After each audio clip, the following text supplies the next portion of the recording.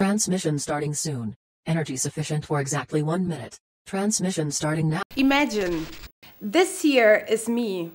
And this chip includes everything that makes me a person. And this chip is stuck here in the back of my head. And my body is replaceable.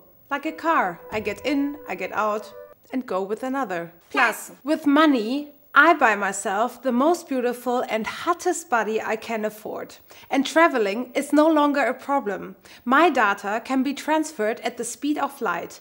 At the destination, my me is simply inserted into another body. Minus. If I'm broke, I have to take what's left. Maybe I will be missing an arm or have a constant breathing problem. And I have to watch out like hell that no one cuts the chip out of my neck. The person could then torture me in a virtual world. The body is like a horse on which I ride, replaceable at any time. With enough cash, no problem. But am I old-fashioned if I am for the unity of the body and the mind? If this